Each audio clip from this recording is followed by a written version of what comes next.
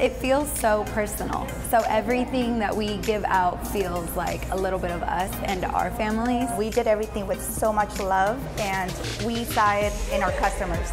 Right away, we developed a lot of regulars, and we saw the love they were giving us. Jasmin and Addie are sisters and co-owners of this very cute spot. They opened in January 2020, right before the pandemic hit, but they persevered. It's easy to see why customers keep coming back. They have choices between sweet and savory items made fresh to order. They're known for their crepes and coffee. If you stop in, be sure to snap a photo in front of one of their stylish backdrops built by their brother, and you might even get a sweet note written on your to-go cup. Most of the notes are encouraging and, telling you you can do whatever you set yourself to, which is something that this place proved us to kind of believe in ourselves.